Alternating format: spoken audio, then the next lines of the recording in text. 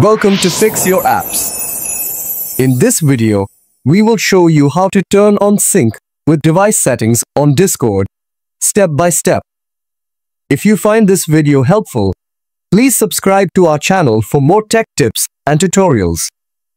Let's get started. Step 1.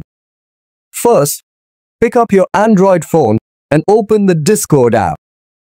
Make sure you are logged into the correct account. Step 2. Next, look for your profile icon at the bottom right corner of the screen and tap on it. This will take you to your profile page. Step 3. In the profile menu, locate the settings icon at the top right corner and click on it to open the settings menu.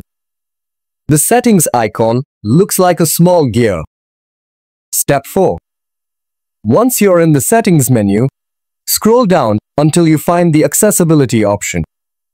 Tap on it to continue. Step 5 next. Scroll down the accessibility menu and look for the sync with device settings option. This option is currently disabled. Step 6. To enable this feature, simply tap on it to turn it on. And that's it.